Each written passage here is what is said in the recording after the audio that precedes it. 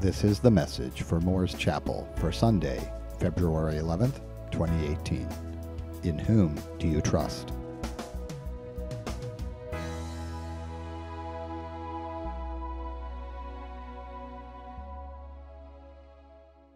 Scripture this morning is Proverbs chapter 3, verses 1 through 6. And when I got this from Dana this week, I immediately thought of 3, 5, and 6, which everybody knows. But I thought, well, I don't really know 1 through 4. So anyhow, random thought.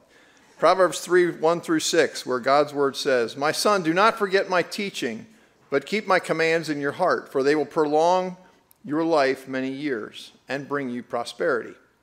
Let love and faithfulness never leave you. Bind them around your neck, write them on the tablet of your heart. Then you will win favor and a good name in the sight of God and man. Trust in the Lord with all your heart and lean not on your own understanding. In all your ways acknowledge him, and he will make your paths straight." Would you pray with me, please?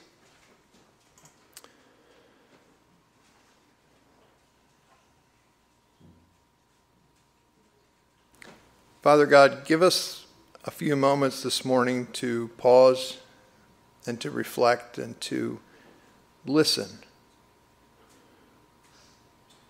Listen for your presence in our individual lives, in our individual spirits. To listen for your direction. To listen for who and what you would have us to be, both for ourselves and for others, and most of all for you. Thank you, God, for Pastor Laurie and for giving her your words to share with us this morning, that we could go away with a better understanding of your presence in our lives. I ask that you would give her clarity of thought and of speech and of delivery, so that nothing is missed that you would have us receive this morning. In Jesus' name I pray. Amen.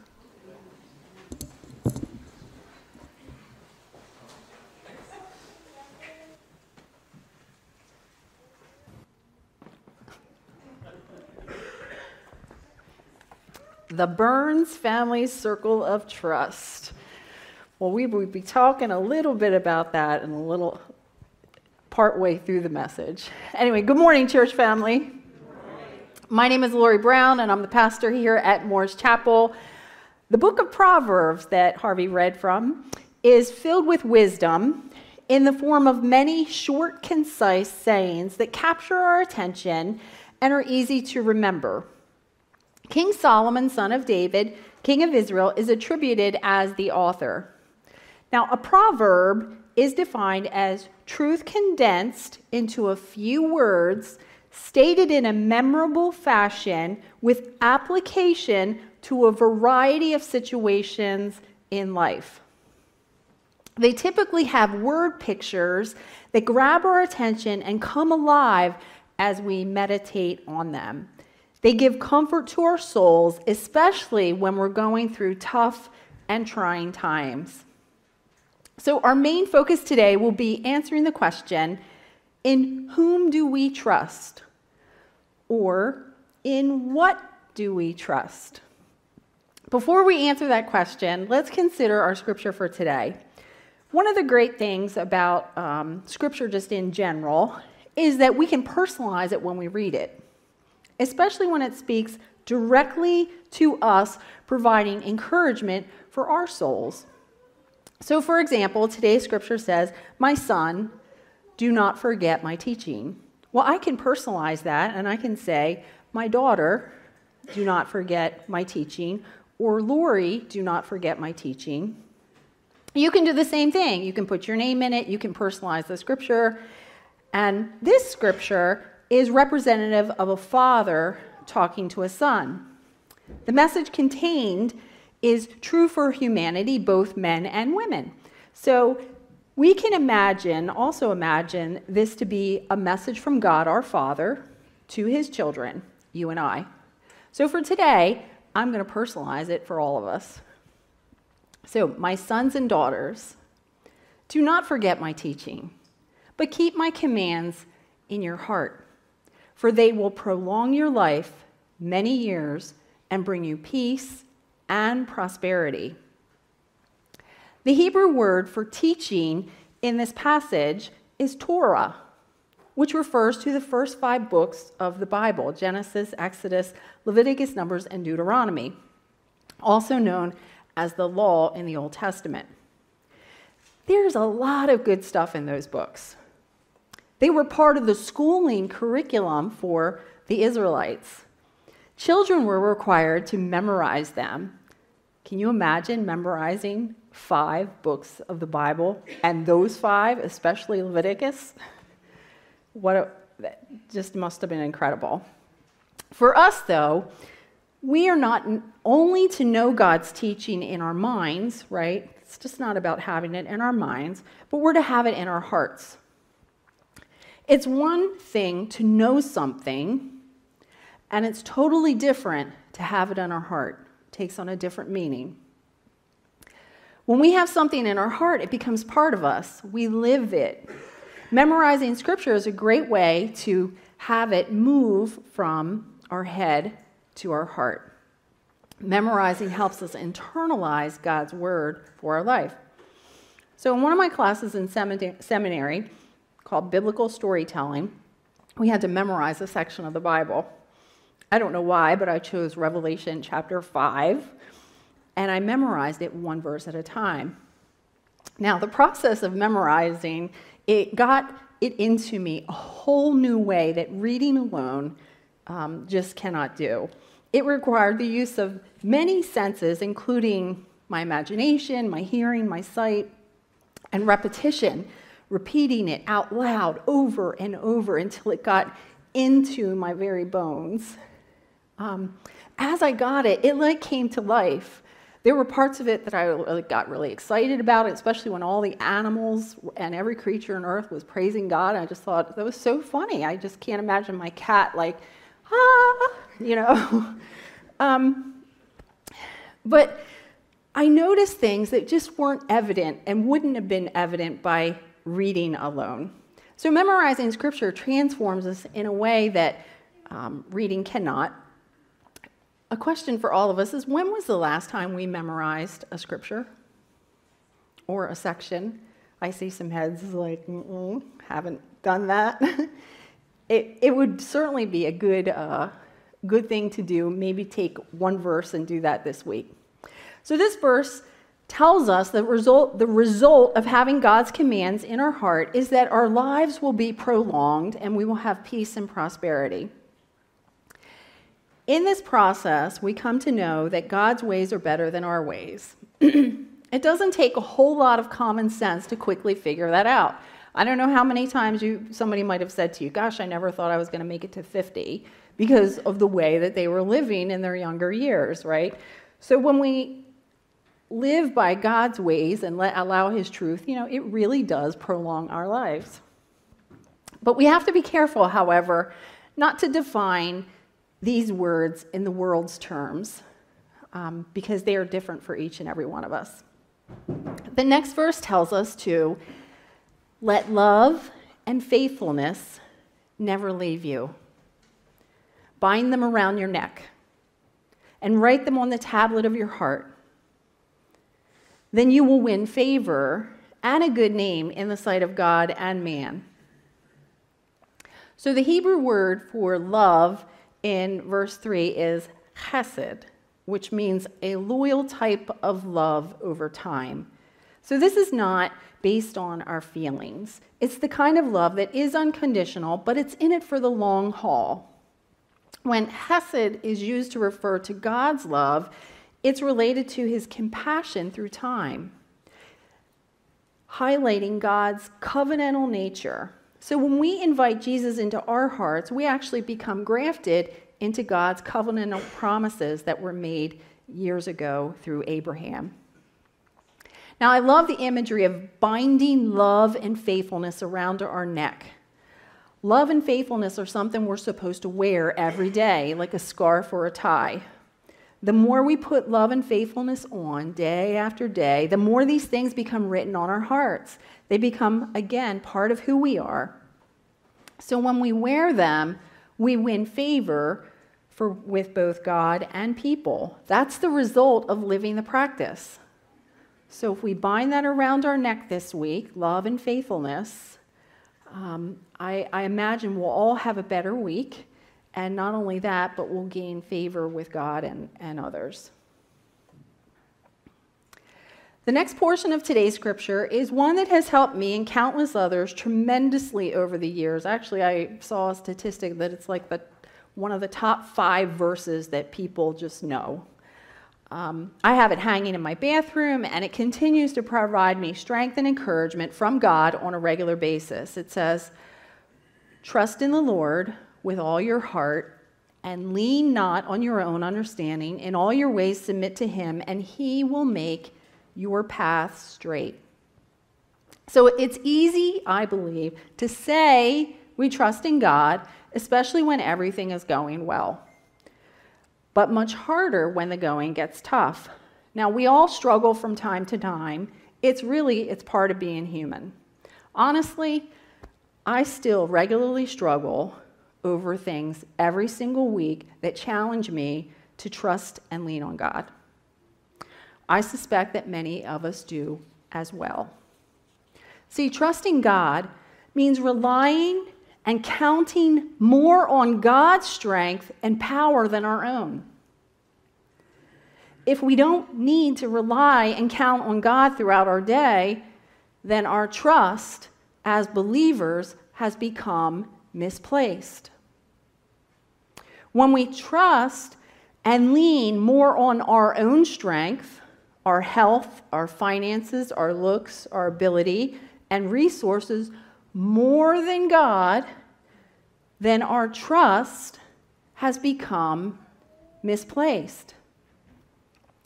If we rely and lean more on our own ideas, our own problem solving and ingenuity and intellect more than God, our trust has become misplaced. So where do you place your trust? Where have you misplaced your trust recently? So in the Meet the Parents movie clip we saw earlier, we heard about the Burns family circle of trust. I like the imagery invoked by it, the analogy, that we can either be in or out of the circle of trust, depending on the choices and our ways. I'd like us to consider that the most important circle of trust that we want to be in is the Lord's. Whenever we trust in anything in our hearts more than the Lord, kind of those things I mentioned, our intellect, resources, other people, etc., we step out of God's circle and into our own, or into somebody else's circle. Whenever we do that, we step into sinking sand. So as believers, when we trust more on those things than on God, imagine yourself stepping out of God's circle of trust. Trusting and leaning on God, however, does not mean we don't use our natural abilities, our resources, our talents, and all those other things we mentioned, because we do use them. But instead, the difference is instead we offer them to God in whom we put our trust. So this scripture reminds us to put our trust in the Lord, the King of Kings and the Lord of Lords, God who spoke each and every one of us into being, God who promises that he will never leave us or forsake us, never. The Most High God who loved all humanity so much that he came down in human flesh so that we could have life and have it abundantly. God, Father, Son, and Holy Spirit, who is the one that blew the very breath of life into each and every one of us. The Lord, our helper, our healer, our deliverer, our provider, who desires nothing more but to have an intimate, personal relationship with each and every one of us. You know, we are reminded to trust the Lord with all our heart and lean not on our own understanding. Our human understanding is limited and it's flawed. 1 Corinthians chapter 13, verse 12, New King James Version reminds us, "For now we see in a mirror dimly, but then face to face. Now I know in part, but then I shall know just as I also am." See, when Paul wrote this verse, mirrors weren't like they are today. They were made of like a polished metal. Just imagine this being a polished metal, and you won't be able to see the reflection very clearly. So that's what they provided, a dim reflection of our reality. That's kind of like our understanding is at times compared to God's understanding. So it doesn't mean we don't use our understanding. The scripture says we're not to lean on it. In our human flesh, the natural world, we have 5 senses. We have hearing, seeing, touch, taste, and smell. When we invite Jesus into our hearts to be our personal Lord and Savior, we are born of water, kind of in the natural way, and also of the Spirit. We're new creations in Christ. We're no longer our own. Our bodies become a temple for the Holy Spirit who now lives in each and every one of us. That same power that raised Jesus from the dead is living in you. We become carriers of the kingdom of God wherever we go. So as people who have been born of the Spirit, we also have spiritual senses as well. We have spiritual ears and eyes that can see and hear what God is doing and saying. We can feel God's unseen presence in us and in our midst. I've felt God's presence in here this morning. I don't know how many of you, but I have felt God's presence in here this morning. As we learn to trust in the Lord with all of our heart, we learn to start relying less on our human senses and more on our spiritual senses.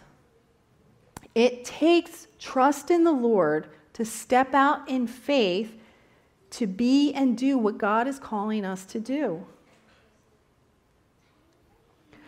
The problem is in our humanity, most people like to be in control, right?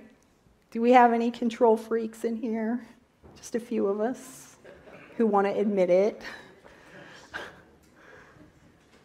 See, when we're in control, we can become our own, and I'm so guilty of this, we can become our own self-reliant, independent, little g gods who run the show instead of God. Have you ever been there? Now, here's the thing. God never intended us to rule over one another. In Genesis chapter 1, verse 28, God blessed Adam and Eve, and he tells them to be fruitful and increase in number, fill the earth and subdue it, to rule over the fish in the sea, the birds in the sky, and over every living creature that moves on the ground. We were never told to rule, control, or dominate one another. Never. When we become believers in Christ, our spiritual connection with God is restored. Jesus becomes not only our Savior, but our Lord, the one we get our marching orders from. When Jesus becomes our Lord, we surrender our will and we take on His. We are no longer our own, but God's.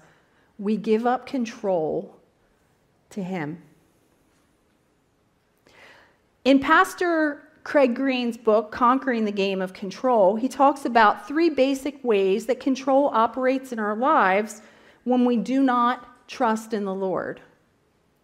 We control by dominating, intimidating, and manipulating the people and events in around us. Some ugly stuff. And, according to his book, and I believe this, we all revert to one of these. Is our kind of like our go-to, domination, intimidation, or manipulation when we're in control or take that control. When any of these are operating in our lives, it's a sure sign that we are not trusting the Lord with all of our heart. We've stepped out of the circle of trust. We've stepped out of God's circle of trust. As believers in Christ, we're called to give up the control and submit ourselves to Jesus' lordship. And as we do that, we start to learn how to trust in the Lord with all of our heart and lean not on our own understanding. The last part of this verse tells us, in all your ways, submit to him, Jesus, and he will make our path straight.